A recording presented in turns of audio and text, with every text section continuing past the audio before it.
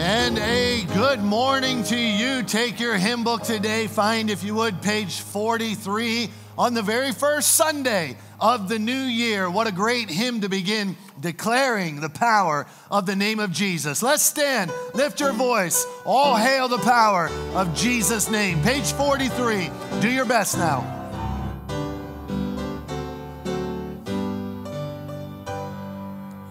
Oh, hail the power of Jesus' name. Let angels prostrate fall. Bring forth thy royal diadem and crown him Lord of all. Bring forth thy royal diadem and crown him Lord of all. He chosen seed of Israel's race, he ransomed from the fall. Hail him who saves you by his grace and crown him Lord of all. Hail him who saves you by his grace and crown him Lord of all.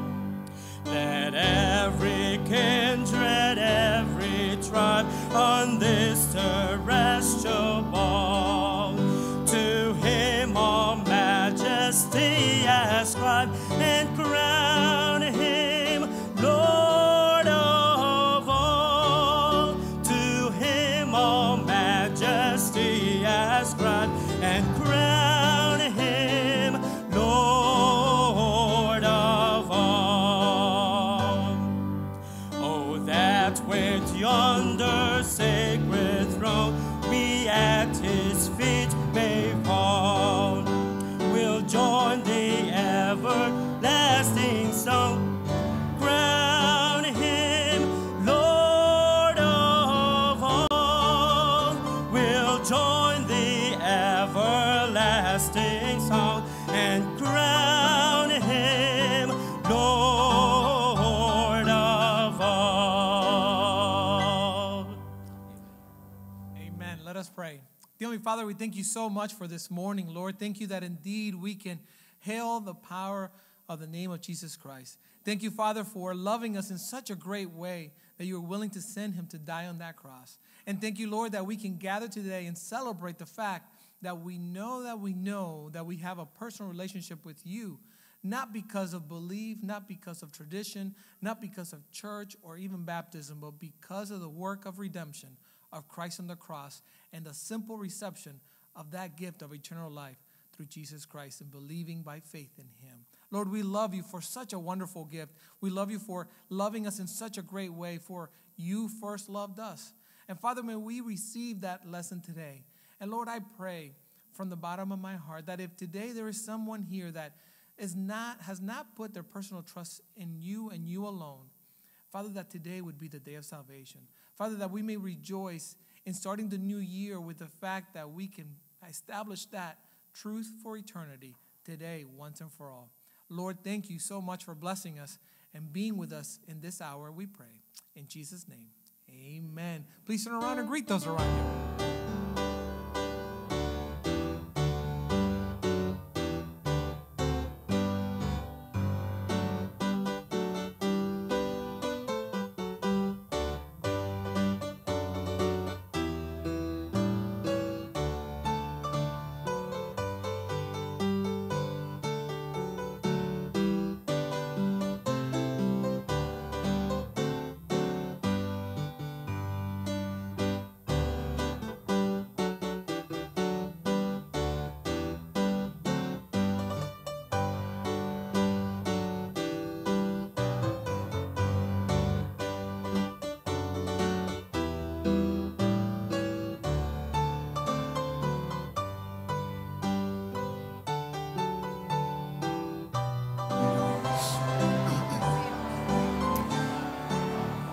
Amen. Love to watch you greet one another. You may be seated. For 30 years, I have known the two folks standing behind me.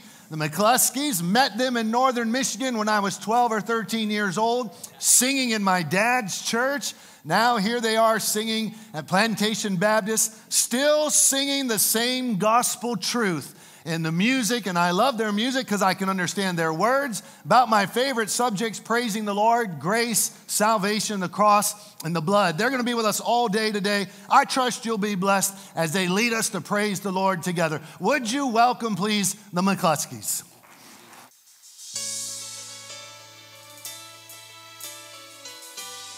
The Bible says he inhabits the praises of his people. Amen. Aren't you glad we can worship and praise the Lord?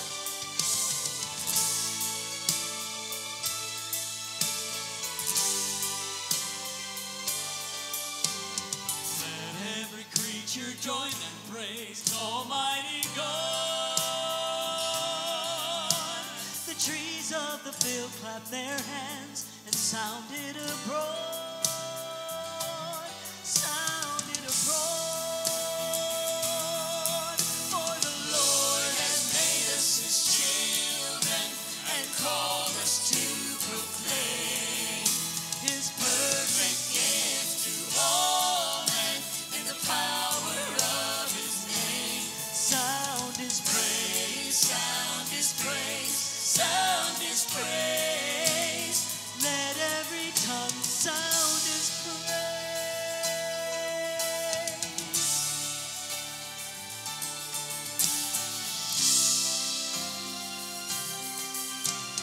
Let every creature join and praise Almighty God.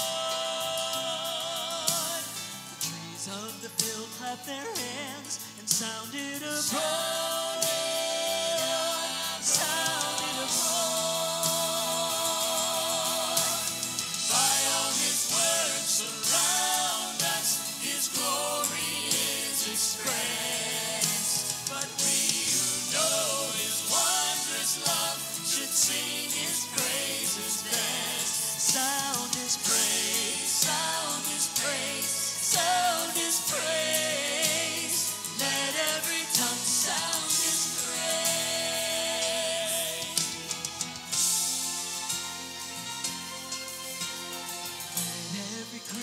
Join and praise Almighty God.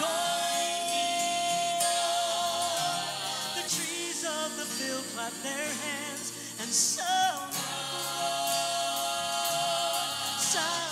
abroad. For the Lord has made us his children and called us to proclaim his perfect gift to all men in the power of his name. Sound his praise, sound his praise, sound his praise. Let every tongue sound his Lord has made us his children and called us to his praise.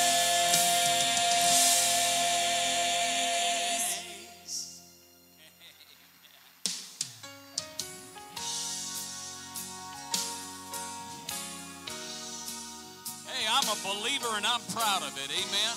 Aren't you? Listen to this song.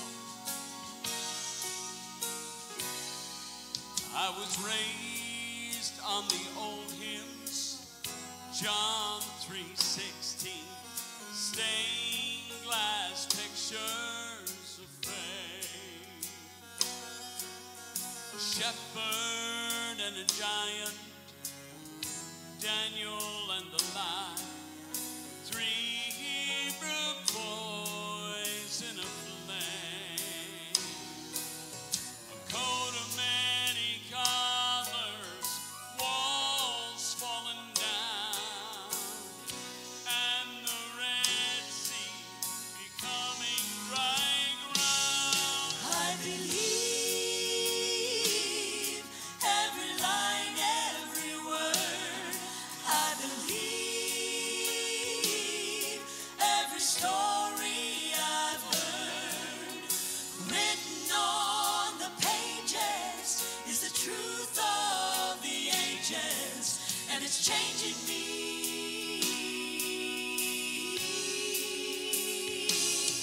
I believe like seeing this. If you're a believer, wave at me like that. Oh, yeah, that's an awesome picture. Amen. Here's a verse. Listen to this. It's the wise men and the angels, blind Bartimaeus, feet and a trainer's keys, walk on the water, Jairus' daughter, 5 loaves and 2 little fish, a lonely garden where Jesus prayed. My favorite part right here. A Sunday morning and the stone rolled away. And I believe every line, every word. I believe every story I've heard. Written on the pages is the truth of the ages, and it's changing me.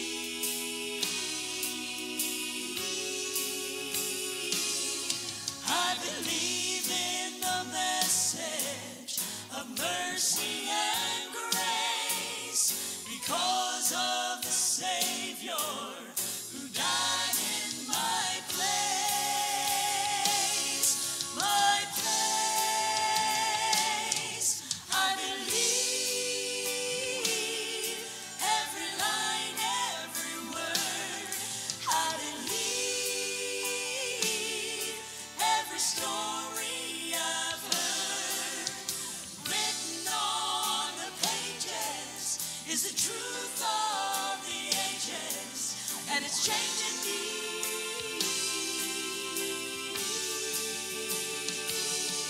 I believe.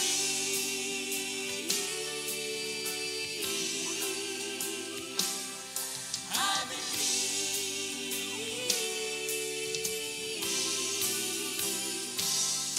I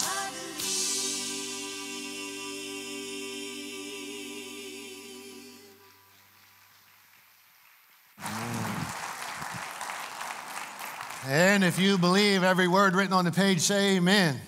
What a joy. Thank you so much. So good to see you, church family. You've been gone, traveling the world over the holidays, and some of you have been outside the United States. Some of you have been up in the north. How many saw snow between Christmas and New Year's? You actually were in snow. And how many of you actually enjoyed it? Okay, a few of you. I grew up in northern Michigan. When I was a young man, we averaged over 200 inches of snow a season.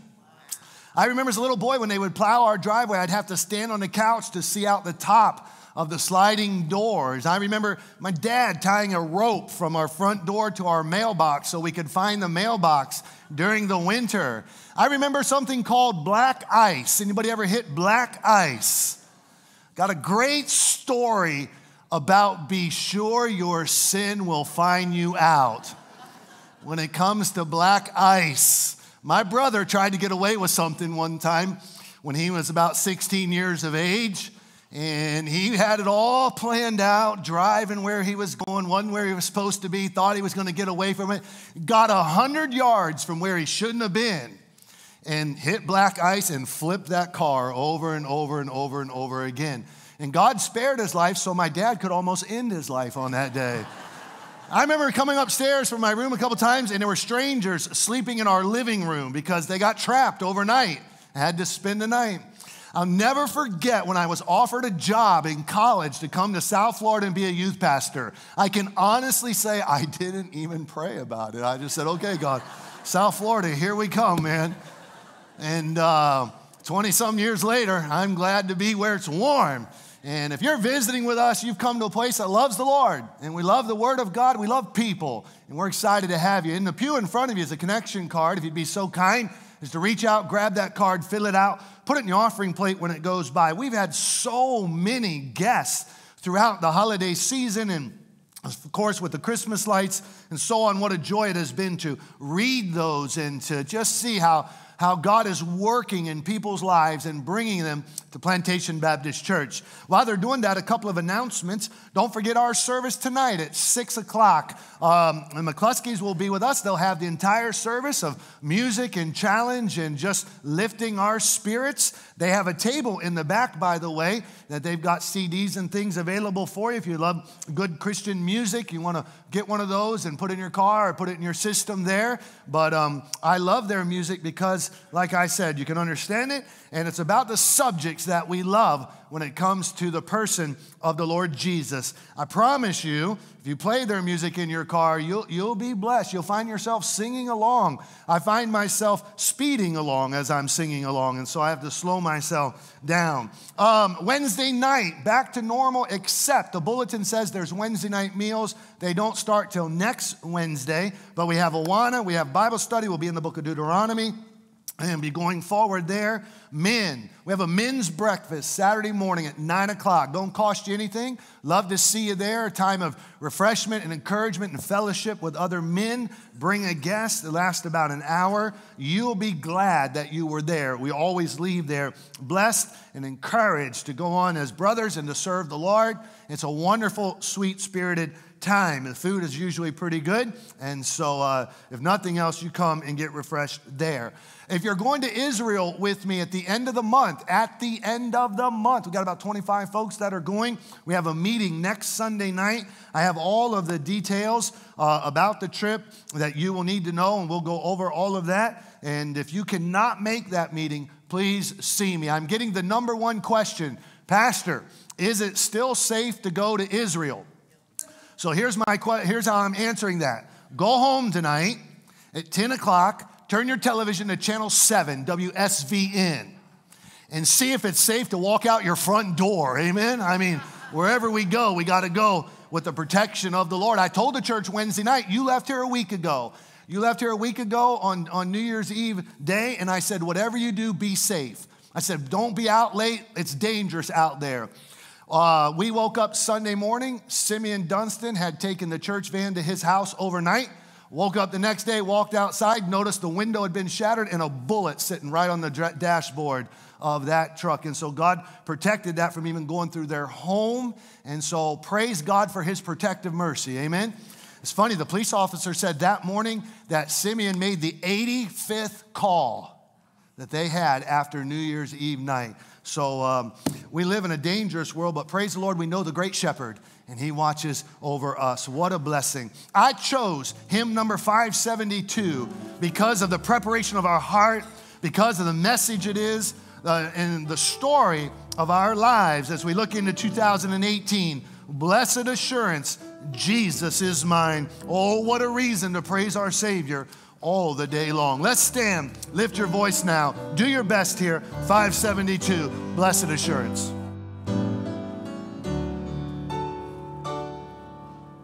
Blessed assurance, Jesus is mine. Oh, what a foretaste of glory divine.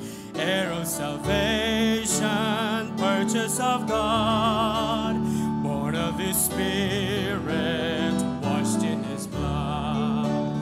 This is my story, this is my song, praising my Savior all the day long.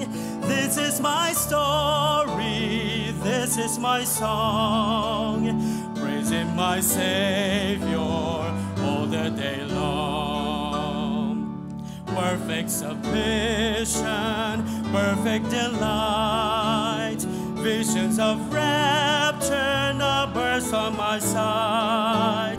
Angels descending, bring from above echoes of mercy, whispers of love. This is my story, this is my song, praising my Savior all the day long. This is my story, this is my song, praising my Savior all the day long. Perfect submission, all is at rest. I in my Savior am happy and blessed, watching and waiting, looking above, filled with His goodness, lost in His love. This is my story, this is my song, praising my Savior all the day long. This is my story, this is my song, praising my Savior all the day long. Amen. Thank you, Brother Ron. If you'll pray with me at this time, we'll have our prayers to the people, then our offering. If you're our guest, please, if you put that card in the plate, that sure would bless us. Pray with me, please, if you would. Heavenly Father, God, oh, that this is our story, this is our song, to praise our Savior all the day long. What a great, great hymn to sing on the first Sunday of the year. I pray, God, that we would be found faithful to rejoice in the Lord always. I pray that we would be found faithful to be in everything to give thanks according to the will of God. God, I pray that everyone that has breath would praise the Lord this year. We preached last week as we'd be grateful for 2017 and hopeful going into 2018. And I pray as we've transitioned this week, it's been just a wonderful time. I was so blessed by the dear lady in the first service who just said what a delight she has had spending the time with the Lord in the beginning of the new year, and what a joy. God, I thank you for the assurance of Jesus in our life. I thank you for salvation.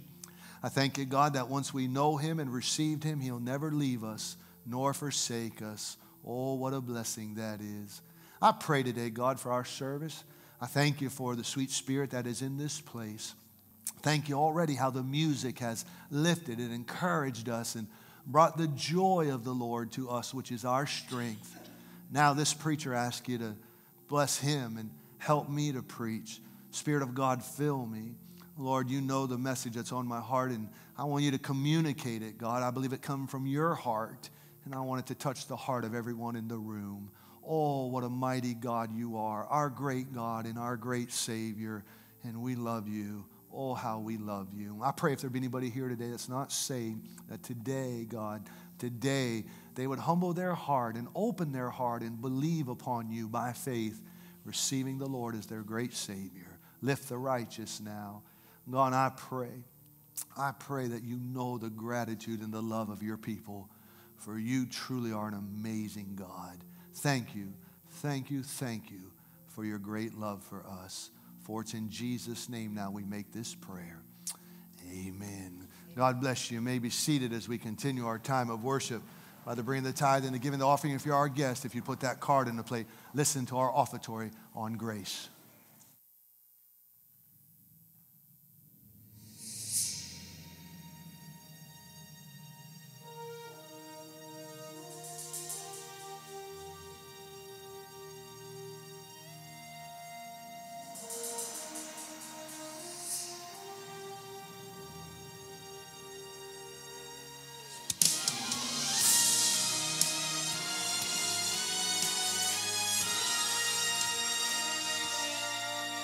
In the garden that God created, man's temptation led to sin.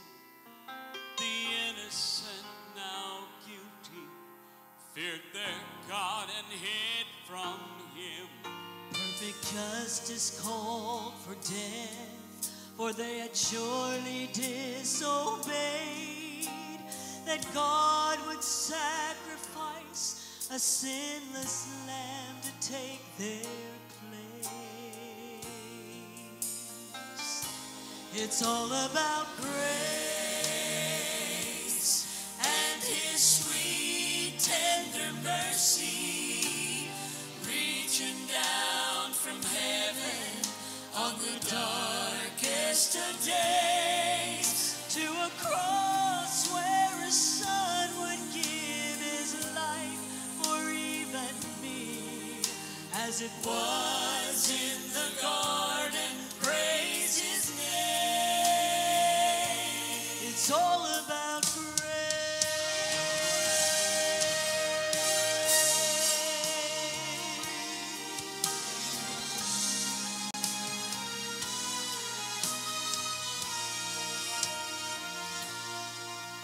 I was dead, now resurrected.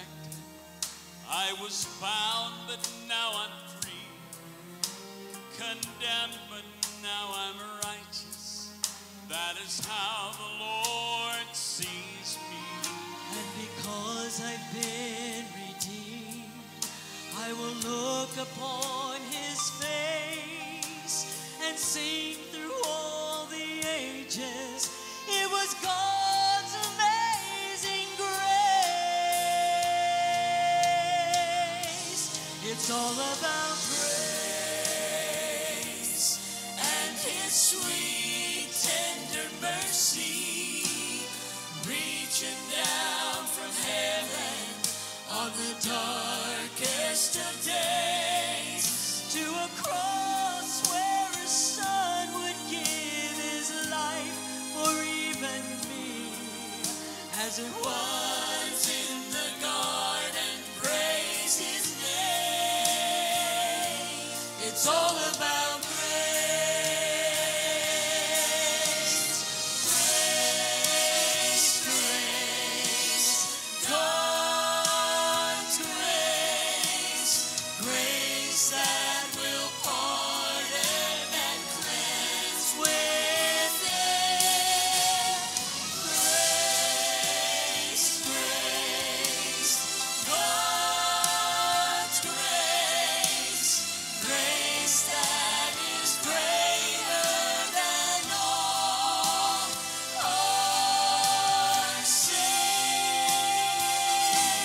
It's all about grace and his sweet tender mercy, reaching down from heaven on the darkest of days to a cross where a son would give his life for even me, as it was in the garden. Praise his name. It's all about grace,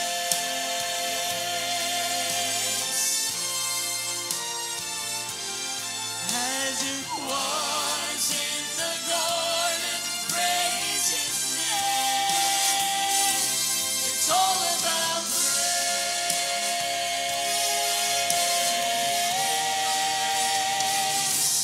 It's all about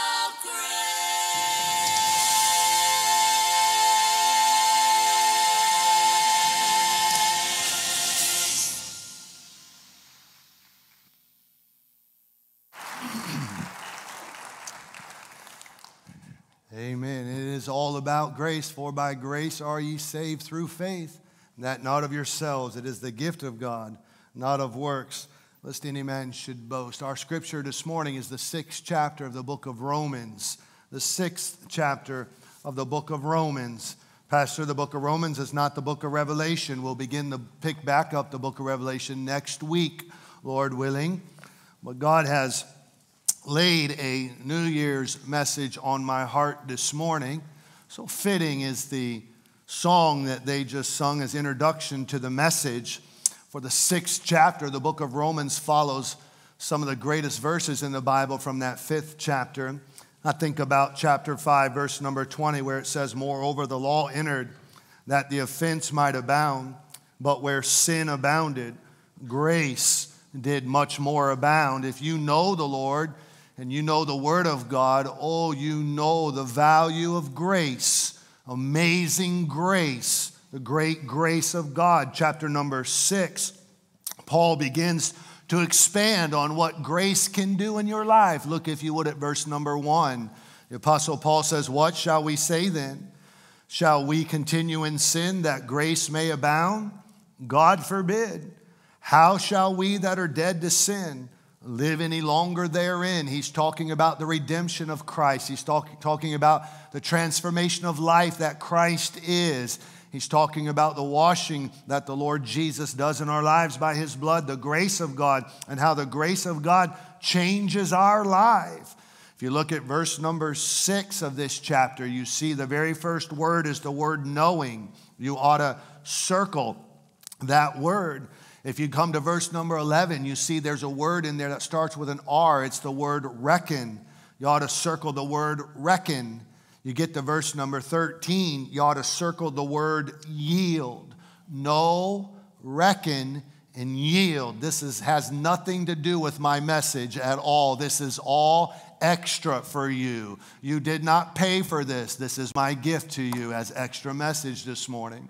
Know, reckon, and yield. Oh, the responsibility of God's child to understand how grace works in our life.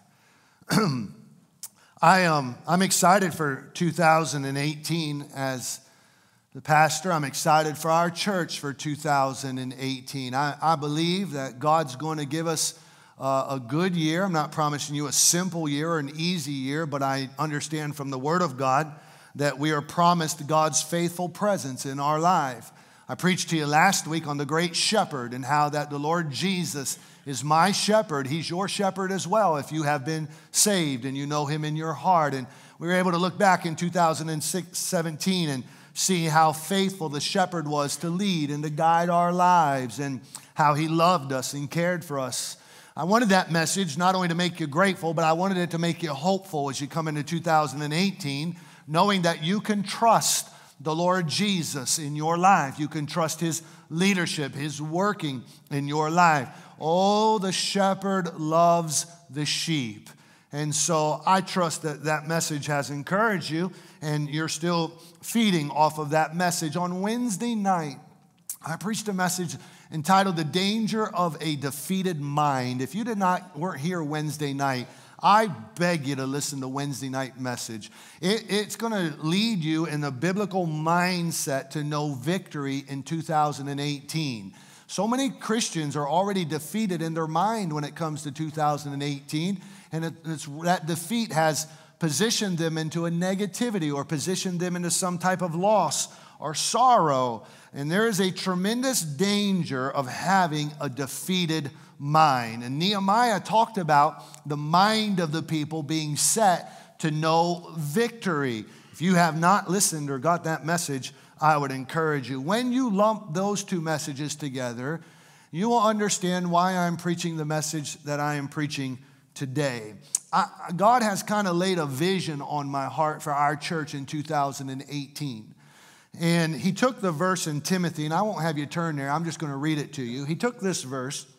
Paul is writing to the young preacher boy here, and he says this, If I tarry long, thou mayest know how thou oughtest to behave thyself in the house of God, which is the church of the living God, the pillar and ground of the truth. The house of God is to be the pillar and ground of truth. Paul here is alluding that the church is called the house of God. And the church is to be a place where the truth knows a pillar and the truth knows a ground. This is so important to me because over the last 30 days and over the last 5 years, God has really transformed Plantation Baptist Church. What I mean by transformed Plantation Baptist Church is, really and truthfully, we had no idea what we were getting ourselves into when one day Joey and I thought it was a good idea to put Christmas lights on the property. We never knew the attraction that would have to a lost world looking for light. In the last 30 days, we have put tens of thousands of people through the property as they looked at the Christmas lights. And it's been our prayer that as they have looked at the Christmas lights, that in seeing those lights, they would see the light of the world, and his name is Jesus Christ. I would love to give you just a little example. I hope I don't fall flat on my face with this example, but how many were first introduced to our church, whether you've been here 10 years or 10 minutes, were introduced to our church through the Christmas lights? Could you raise your hand? Okay, scattered all throughout here are folks that were through the Christmas lights. When you multiply what has happened in the last 30 days over the last 5 years, if you're talking about an average of 30,000 people in 30 days that have come to our lights, that means that we have had 150,000 people come through our lights in 5 years. 150,000 people. Think about that. Hardly can you go anywhere in the city and not run into somebody who has been to our Christmas lights. Have you run into somebody that's been to the Christmas lights in the city before? Yes, absolutely. I was in a federal courthouse getting ready to sit on a federal jury, and they're talking about our Christmas lights inside that federal jury. I was there as a juror.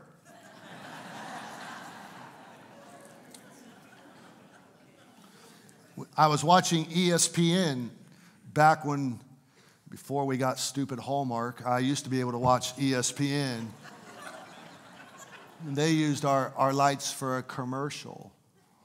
It was kind of hard on me a little bit to be here when the lights were on, because I'm used to gathering with our church people. And when we gather with our church people, there's a certain decorum about coming to church. There's a certain reverence about being on the property. There's a love for the Lord. When you invite the lost community to the property, they're lost people. And so sometimes they showed up stoned out of their mind. And sometimes they would walk through and they had their beer and you could smell marijuana. I asked Joey, I said, Joey, are you doing something I don't know about over here? And I heard things that when you love the Lord, you don't ever want anything to hurt the Lord, right? But lost people are lost people, and they don't know. They need to know the Lord. And so they would come on the property, and I didn't dare tell them I was the pastor. Somebody asked me, do you work here? I said, talk to that guy right over there. I was incognito, baby, just standing there. And, it was hard just to kind of see that. But then I remember, but by the grace of God, that was me, right? And I was that, but I've been washed. And so here's how I feel, church. I feel like God has done a remarkable job as using our church as a lighthouse for the gospel in our community. And even though our property is tucked away back here, and I mean, if I've heard it once, I've heard it 1,000,000 times. There's a church back there? You would be amazed at how many people that are sitting out here, when they first tried to find our church, got to the stop sign and cursed God and died and turned around, right? They didn't even know to come all the way down. And then people say, you should sell that property and you should move out on the main road. Let me tell you something. God's on this property. We ain't selling this property, baby. It's beautiful property. A little muddy, but it's beautiful, okay? But I think God has done a wonderful job using us as a lighthouse. We're not the only church. There are other churches, believe me. But I do believe now that God is impressing upon me about us being the pillar and ground of truth. I believe this. I believe every word written on every page. If you believe, say amen. And I do believe that the world is looking for truth. You might be here today for the very first time, and I'm going to talk with you just in a moment. I think people know when they hear truth, and they know when they don't hear truth. The Bible talks about how truth rings, and it carries with it a power and a freedom. And you know when you've heard the truth, whether you like it or not, and you know when you have not. And I do believe that not just our church, but all churches in our community ought to feel the burden and the responsibility from the Word of God to be a church that has the pillar and ground of truth. And the truth is not Tom's truth. And the truth is not some kind of Baptist truth. The truth is the Word of God. The Bible says that it is the truth. And so I really feel a responsibility to stand upon that word, to preach the word, to be consistent, to reprove, to rebuke, to exhort, to preach the whole counsel of God. And people can say a whole lot of things about our church, but the number one thing I want them to say is, those folks believe the Bible. Amen? Speaking of Joey. The reason I'm preaching the message today is because I remember his story. And I never forgot 5 years ago the deal that Joey Callahan made with his family. Joey was not a believer when we first met him. By the way, Joey's the one responsible to put all the lights up here. He works on our staff. He's in Orlando today on some vacation. But Joey was not a believer when I first met him. He was my neighbor. And I'm going to tell you right now, he wasn't very Christian. But he was a good guy. God began a relationship with us, and I met his wife first in Publix, and she got saved. His 2 daughters later, and they got saved. And Joey was the type of guy that he believed if he came to church, the building would fall down. You would be amazed how many grown men believe that if they come in this building, it's going to fall down. I tell them, listen, there's so many wicked men here already, it should have fallen down already before, including me, man. I'll never forget, he had made a deal with his family. Here was the deal. They had invited him to church in the fall, and he said, to try to get out of this, he said, I'll tell you what I'll do. He said, the first Sunday of January, I'll come to church. And he was hoping his family would forget about that, but they never forgot about that. And so making a deal, being a man of his word, the very first Sunday of January, Joey comes to church. Oh, I was so excited. I was looking for him. I knew he would be here. And I stand back there and I shake hands after 11 o'clock service. And so he went to shake my hand, and I did a Malcolm handshake to him. I grabbed him and I looked him right in the eyeball and I said, it's still standing. He kind of went like this, a little bit. And I said, you know what? It'll be standing next week. And it'll be standing the week after. Lo and behold, he kept coming to church. And he came in January, Easter Sunday. Jared Powell, where you're sitting, I do believe is where Joey was sitting. And I preached a message that day, and the gospel got a hold of his heart. And in that balcony, he prayed to receive the Lord Jesus Christ as his Savior. You think about this now. A man that didn't know God comes to church, gets saved. God changes his life. God gives the man a vision. And now 5 years later, hundreds of thousands of people have been introduced to the light of the world. To God be the glory.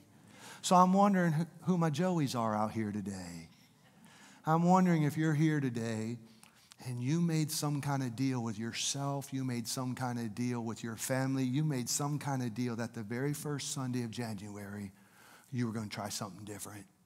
There's a big old hole in the middle of your gut that just has not been satisfied by all your money, by all the prestige, by all the accomplishments, by all that you can do to try to do it. And there's a hole in there. And you know it. God knows it. You wouldn't really want anybody else to know it. But you're here today on the very first Sunday of the year, and you're just looking for something to mean something to you. Well, I got news for you. The something you're looking for is the someone, and his name is Jesus Christ. And so I want to be as simple as I can. You want complexity, you come back next week. We're with the church at Thyatira. It's so complex, and I'm losing hair by the day.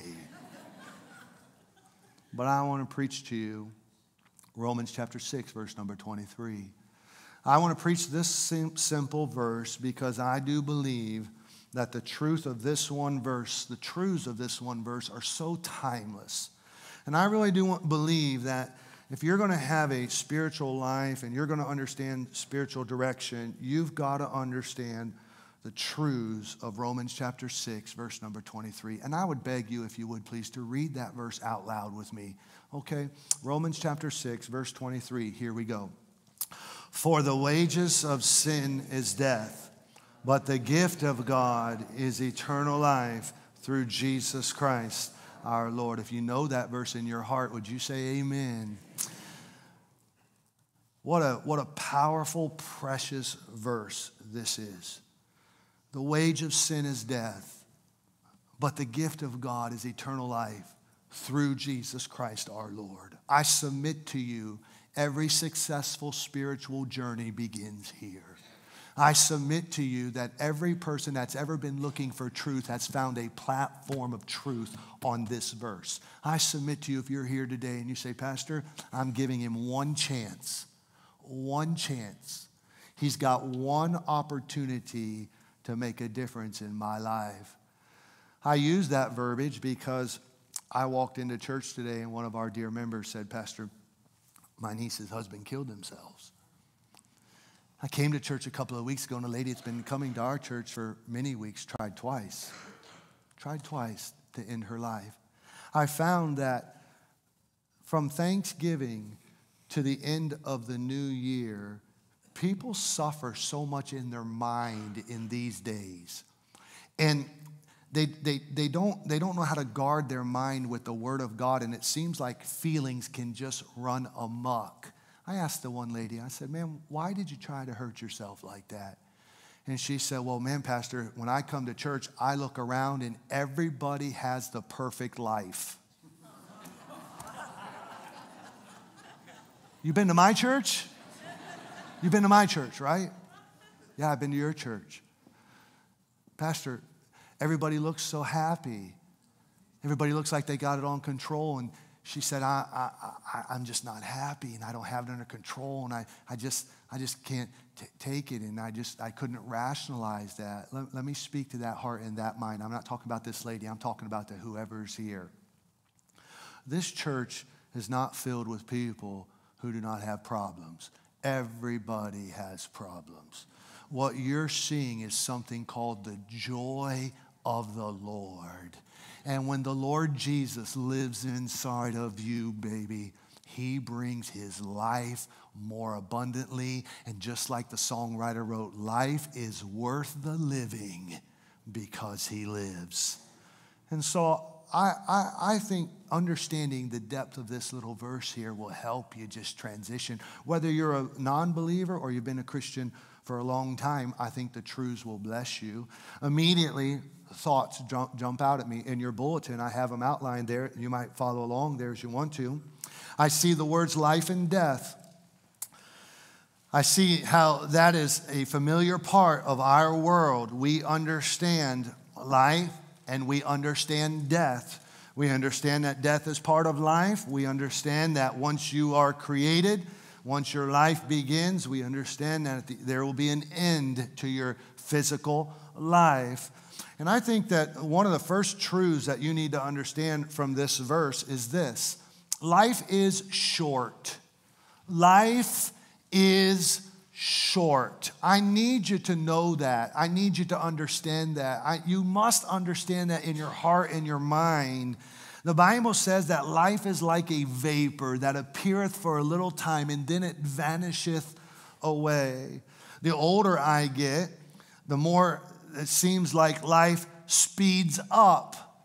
I don't know if any of you others feel that way. Some of you are old enough, you're like on the super highway. I mean, you're almost Star Wars opportunity here, hyper speed. I guess I'm reaching a stage in my life, I'm in the mid-40s, where you begin to think differently, you begin to look at life differently. And I'm beginning to realize that I'm not a kid anymore. Not a kid. My dad and I, whenever I have outside gardening work to do, I call my dad or I call my mother-in-law. Why? Because they're both from northern Michigan and they had farms and they garden and all that, and they miss it real bad. So I give them the opportunity to enjoy that, to be a blessing and to help. So I said, Beverly, you call your mother, I'll call my dad. I said, hey, Dad, you want to come? Oh, I would love to do something. Come on down, come on down.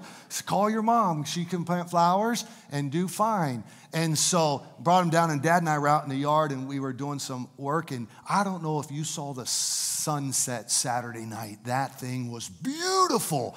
The sky was just colorful as could be. And I stepped back with my dad, and I said, man, Dad, that reminds me of Michigan.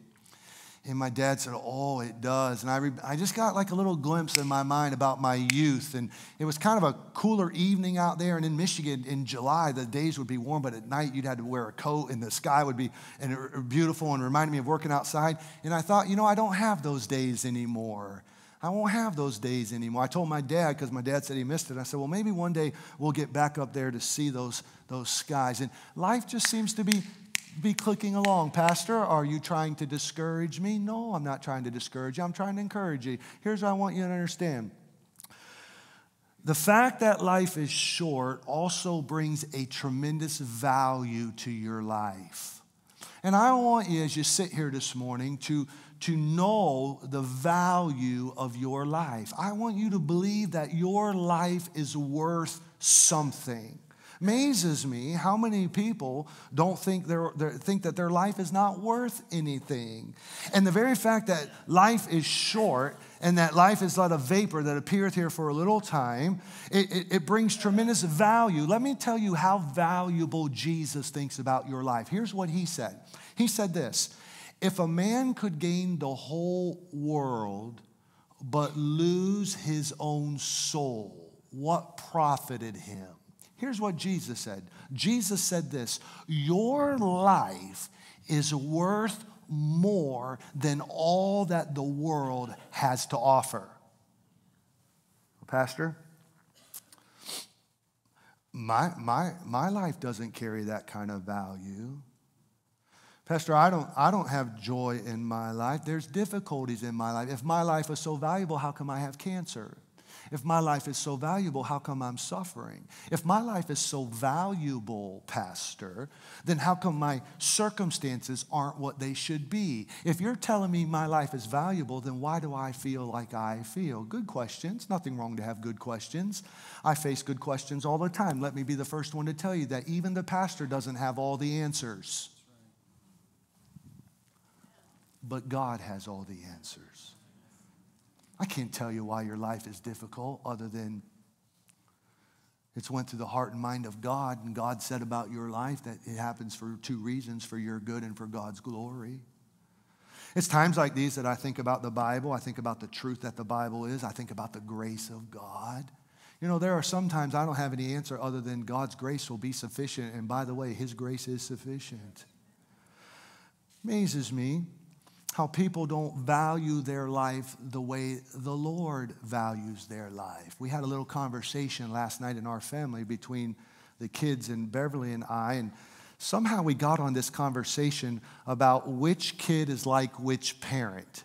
If you've never done that, let me give you a little advice. Don't do it. Why? Because the dad and the mom end up fighting pretty good, okay? So we were talking about this, and somebody said something about standing up in front of people. And I told the kids, I said, listen, if you'd have known me when I was younger, I hated standing up in front of people. I was a very shy person, and all of them blurted out laughing. When I grew up, I had some tremendous insecurities in my physical appearance. You ever heard of a person having a complex?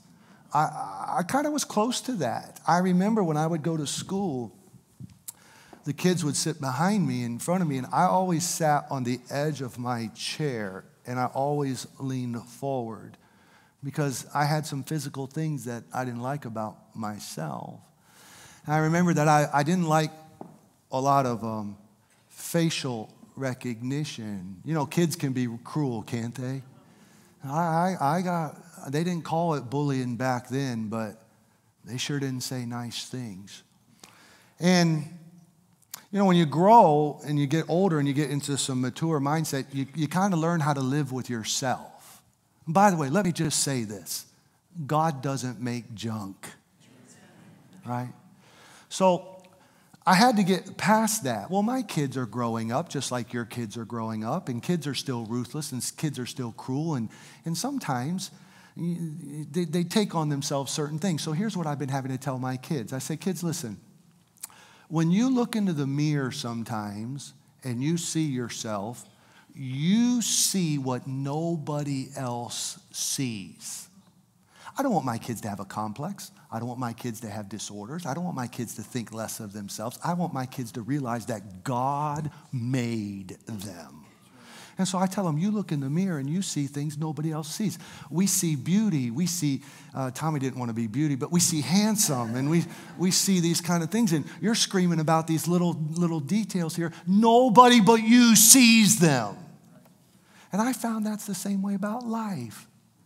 Sometimes you look at your life and all you see are the little imperfections of your life, and you think to the whole world you're ugly. When I got news for you, the whole world may be ruthless, and the whole world may be those kind of things, but but sometimes you and you alone are seeing things that nobody else is seeing. And when it comes to God, he sees you perfectly and he loves you no matter what.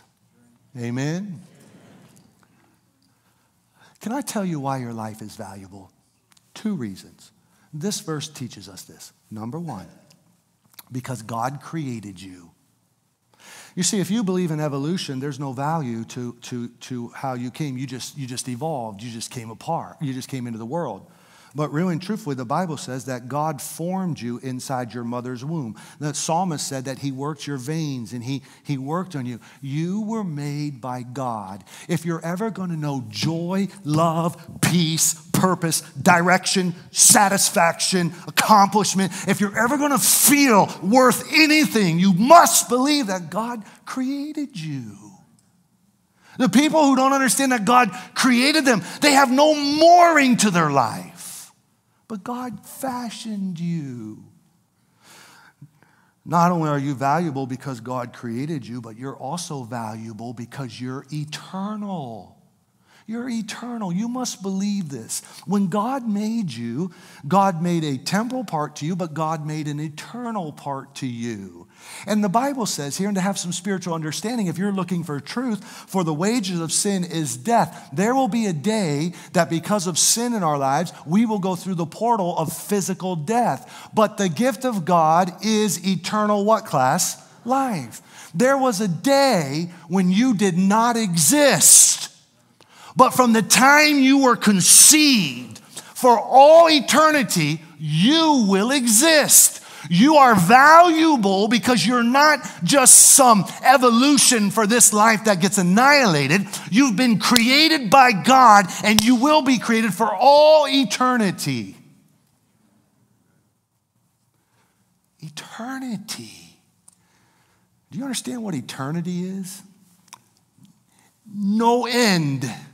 Many writers have tried to define eternity, and they'll take something like, I've heard all kinds of illustrations. Nothing wrong with these little illustrations about a bird that would come to the Atlantic Ocean and take with his beak one pebble of water and fly from the Atlantic Ocean to the Pacific Ocean and deposit that into the Pacific Ocean until the little bird emptied out the Atlantic Ocean into the Pacific Ocean. And then the Atlantic Ocean, the little bird would go over here to the Pacific and take it all and put it back. And they said when the little bird was done with that, eternity is just beginning. Eternity is a long time. It's forever. Why would you tell us that, Pastor? Because you need to understand something. You were created by God. Your life is so valuable. It's so valuable in the fact that it's so short. But also, you are eternal, which means that there's a part of you that will never, ever end. And what you do in this life really has a lot to do with eternity. And the person who's solely concentrated on all that this life has to offer and never thinks about eternity, that's the person that is empty. I got to say that again. That was so good. God just gave it to me. I mean, I didn't even say that in the first service. Pastor, I've got all the money, everything I want, and I'm empty. Right. Because you don't understand the eternal part of your being. And unless the eternal part of your being has been touched by the Lord and brought life to that part, you're empty. Pastor, this life doesn't make sense to me. Right. This life is frustrating. Right. But when you understand the purpose of this life is that there will be an eternal life, this life becomes so valuable and so precious. Well, why, Pastor? Oh, good. I was glad you asked me that. Otherwise, I wouldn't be able to preach the rest of the message. Because there is a place called hell and there is a place called heaven. There is a place called hell and there is a place called heaven. I know that there are churches that you can go to. And I know that there are television preachers and radio preachers and books that are written. And the modern day way to build a church is to strip away from the pulpit the preaching of hell. So you don't find very much preaching on hell. But the reality is, hell is a real place. The reality is that Jesus himself in the Bible speaks more about hell than he does about heaven. Pastor, why would Jesus speak more about hell than he does about heaven? And since that is true, why wouldn't the preachers preach about it? Well, Jesus speaks more about hell than he does heaven because Jesus is warning people about the place called hell. Now listen, this goes back to what your pastor just said about our church. If we're going to be the pillar and ground of truth as the church is supposed to be, then we're to preach the whole counsel of the Word of God. Amen? And there's a place called hell. Oh, the Bible talks about this place. The Bible says multiple things about it. The Bible says that it's a place of separation. It's a place of suffering. It's a place where of torment.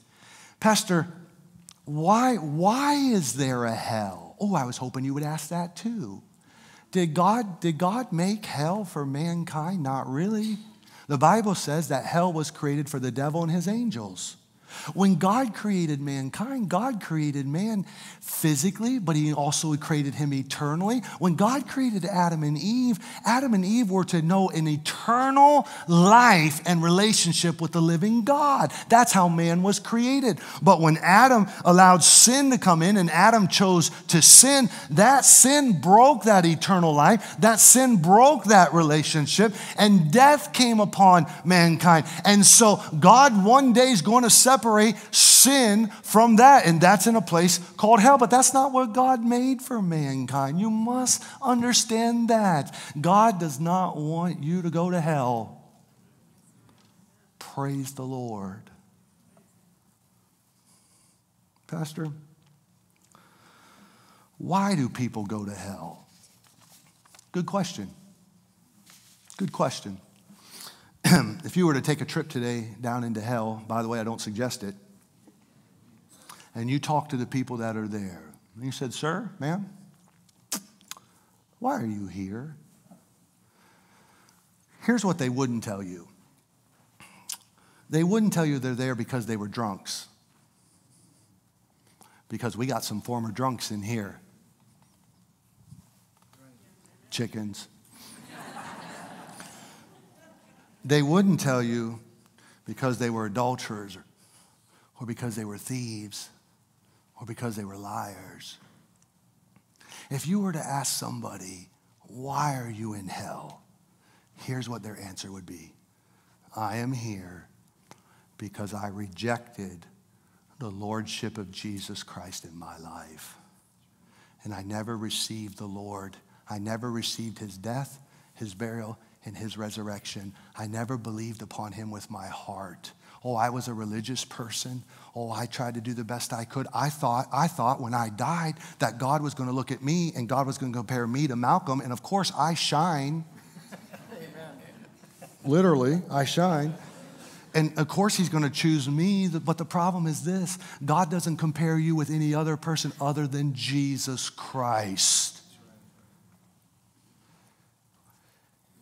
And I'm in hell today because I didn't receive the Lord.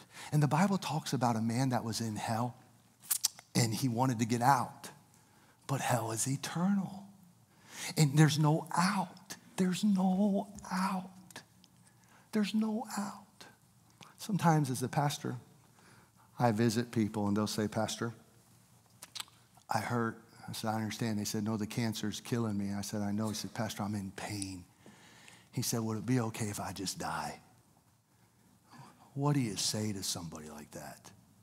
Pastor, will it be okay if I just die? You see, sometimes this life can get so heavy that people think, well, I'll just escape this life and so I'll just die. And they think, I will no longer be tolerant of that pain in their physical body. That's true, my friend. But in hell, you can't do that. Pastor, I've lived 80 years. I've had a good life. This pain is killing me. I can't take it anymore. I'm just going to go ahead and die. Fine. Pastor, I've lived 500 years and I'm in pain and I just can't take it anymore. I'm just going to go ahead and die. Pastor, I've lived 1,000 years and I just can't take it anymore and I'm just going to go ahead and I'm going to die. That's fine. But in eternity, after 100 years, it's still eternity. After 500 years, it's still eternity. After 1,000 years, it's still eternity. And there's no relent there, but hallelujah, there's no release from there either. You see, the wage of sin is death, and sin is the awful part of that brings about death. Your life is so valuable because you were created by God. It's eternal. What you do in this life determines on your heaven and your hell. And the determination of that is, what do you do with Jesus Christ? For there's all of us are sinners. The Bible says, for all have sinned and come short of the glory of God. The Bible says, I was born in iniquity and my mother did conceive me. The Bible says that all we like sheep have gone astray. We've turned everyone to our own way. You can look around the world and you can see a lot of variety in men, but you can look around the world and you will not find any man that can claim to be sinless. All men and women are sinners. All of us. Pastor, you mean you were a sinner at one time? Oh, Lord. If my kids weren't in here and my wife, I'd tell you about what kind of sinner I was. I'll say this. If God could save me, he can save you. Save you. What is sin? Sin's the transgression of the law. It's a rebellion against God. The only thing that cleanses us from sin is the blood of Jesus. Here's my 5 points. Life is short. Speaks to the value of your life. Valuable because God created you and you are eternal and eternity is long. Sin is awful. Hell's a real place, my friend. But hallelujah, heaven can be yours. I ask people sometimes, would you like to know for sure that when you die, you go to heaven? Oh, no, Pastor, nobody knows that. Let me give you a little illustration. If you know for sure when you die, you're going to heaven, would you say amen? Amen. Yes, people know that. Let's go back to the pillar and ground of truth. The Bible says this, these things are written that ye may know that ye have eternal life. You see, heaven is not something that is a maybe when you die. Heaven is a reality now in the person of Christ. Pastor, I'm just hoping that God will see my good deeds. You don't have any. Pastor, I'm just hoping that God's going to be merciful. He has been merciful. He sent Jesus. The Bible says that the only way to heaven is through the Lord. For the wages of sin is death, but the gift of God is eternal life through our Lord Jesus. Heaven can be yours, my friend, but you got to come through Jesus. You got to come through Jesus. If you don't come through Jesus by grace and by faith, then heaven's not a reality for you. Pastor, I came today because I wanted something different. I just want something different. Okay. The something different you need is the Lord. If you could just realize life is short, eternity is long. Hell and heaven are real places. Sin is awful, but Jesus Christ can deliver you from your sin. That's where you start. And what a start it is. Christian, I hope you're serving the Lord and doing what the Lord wants you to do. Your life is short. You only have a certain amount of time. I trust that you're obedient to what God has given to you. I trust you're obedient witness. I trust you're obedient in reading the word. I trust you're obedient in serving the Lord. Your life is short. You're going to want, when you get to heaven, to have been faithful to the Lord. Let me just myth bust something and I'm done. Only a fool who has been saved for any time at all would say, I'm just going to be glad to be there. That's the stupidest thing I've ever heard in my life. Because this Bible says, when you're there and you see him who died for you, you're going to want to have a life that has been serving unto him, pleasing unto him, rewarded for your service, and turn around and give that reward. If you've been saved for 30 years and you're just thinking, well, I'm just going to be glad to be there, you're going to be one of those people that God's going to have to take his spiritual hanky. He's going to wipe away your eyes, because you're going to regret that all you did was live your life for money or for business or for whatever else. And you never did a stinking thing for the glory of God. Our God is worthy of our service. Amen. Oh, it's going to be a great year. Let's go serve the Lord. Let's pray.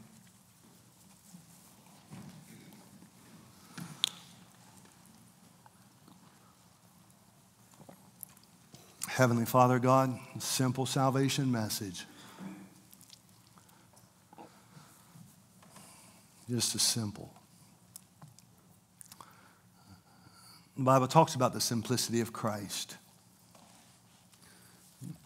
I was preaching today for the person who's looking for meaning to life and purpose to life. I was preaching to the person who doesn't know for sure that they're going to go to heaven when they die. I wanted them to know that they can know for sure that they can go to heaven when they die, that they can know the salvation of Jesus Christ. Oh, Methuselah lived to be 969 years, but when it comes to eternity, life is short. So valuable. It's so valuable because God created them, so valuable because it's eternal, and we need to make decisions based on eternity. And the very first decision based on eternity is, what do I do with that awful sin that's in my heart?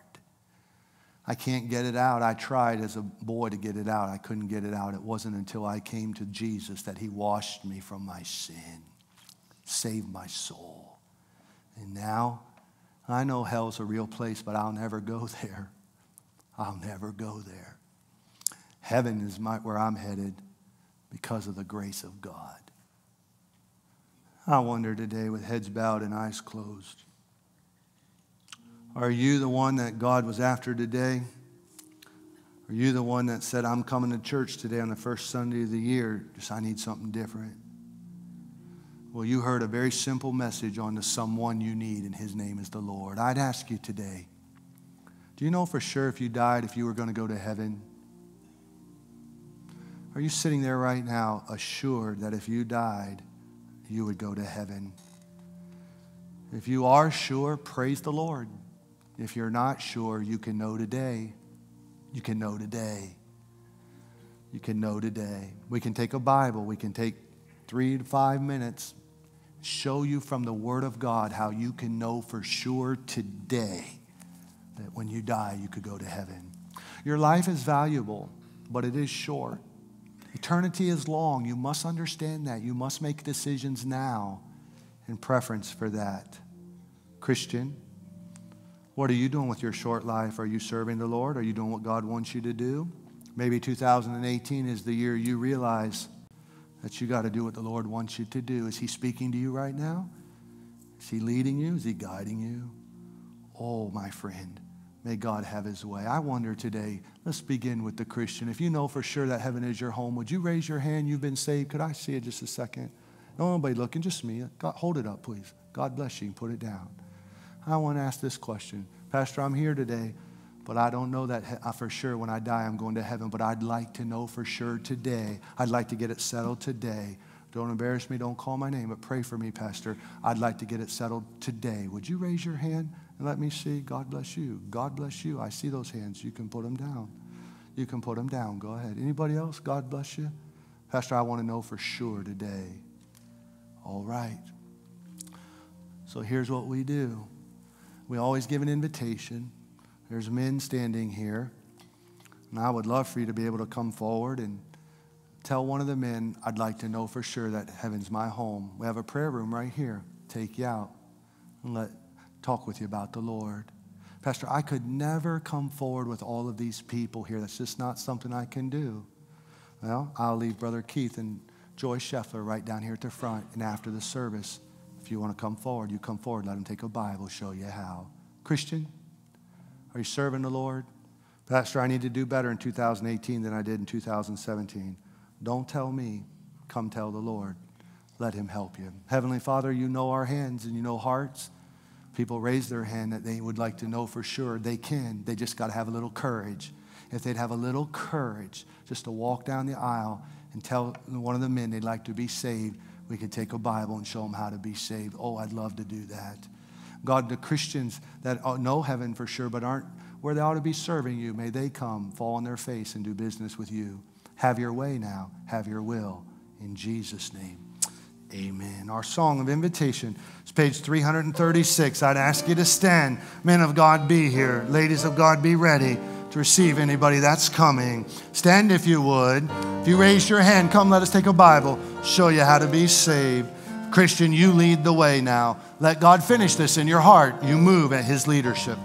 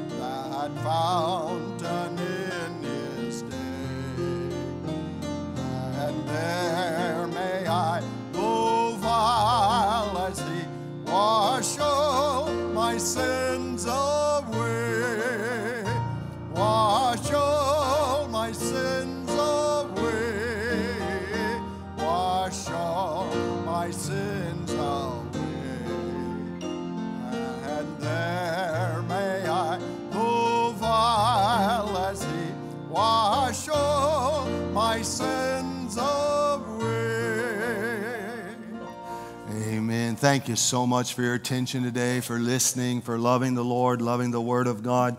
Our song to go home takes our heart and our mind to the coming of the Lord. Oh, Jesus is coming again. Brother Keith and his wife Joy are down front. If you raised your hand and you'd like to know the Lord today, they'll remain here. You come and you grab them. They'll take a Bible and show you how to be saved. I beg you, don't leave without doing that. Give us a few minutes. You could leave today knowing for sure. He's coming, class. He's coming, church. Could be today. Now listen, let's sing it right. Help me. When you get to the chorus, you see that chorus there, coming again, maybe morning, maybe noon. You're not looking at it, but I'll trust you. Maybe evening, maybe soon. Don't sing maybe soon. Sing surely soon. We believe he's coming soon, right? Not maybe. Sing surely there. I think you'll be blessed in doing it. God bless you. Lift your voice.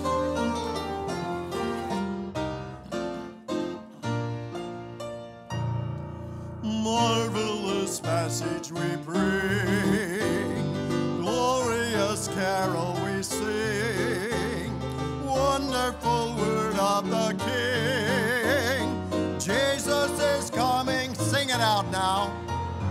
Coming again, coming again.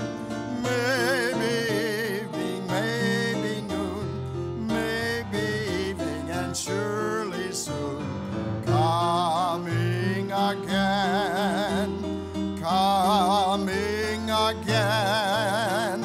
Oh, what a wonderful day it will be. Jesus is coming.